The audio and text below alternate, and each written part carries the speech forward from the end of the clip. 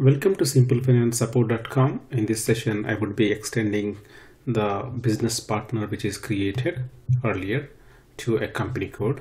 Okay, let me remove here the search box, and this particular vendor is already created at the role BP0000, which is a business partner general. So I'm just selecting FI vendor role. The moment I select the vendor role, the company code comes here, and I explained earlier. So then I'm going ahead and entering the company code information.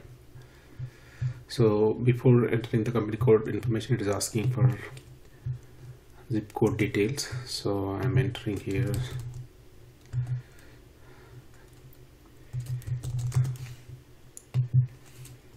yes.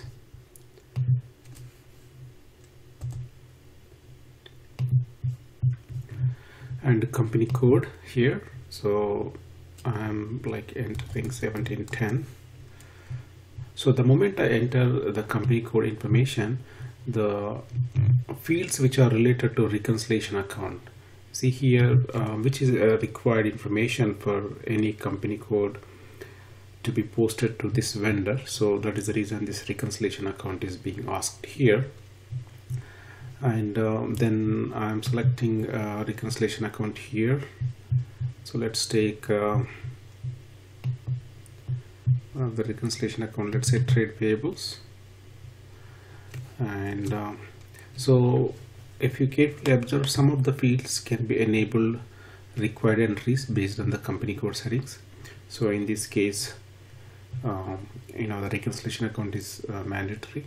Of course, this mandatory or optional fields are enabled at the BP role level itself. So based on the BP role, we can enable what kind of information is optional or available for. So I'm going ahead and looking at some other fields which are there at company code level. For example, payment terms. I'm entering the payment terms here. So any payments which are there, you can enter here. So any or other information which is related to the vendor. So again, I think you can understand all other information easily. And traditional fields such as check double invoice entry kind of information is available here in this case. So apart from all this, and if you want this information to be created in some other company code, you can switch the company code also here. So let's go here and save this. The moment you say, if you observe, this vendor is created at the company code level also. That vendor number which is at the company code level is coming here as same number that is there in BP. Again, as I explained earlier, so this number can be different from the number which is BP, but in these settings that I made in such a way that the BP number and the vendor number are synchronized automatically. Okay, so this way you are extending this vendor which is the BP business partner to the FI level itself. Okay, in next session I would cover how you create a vendor at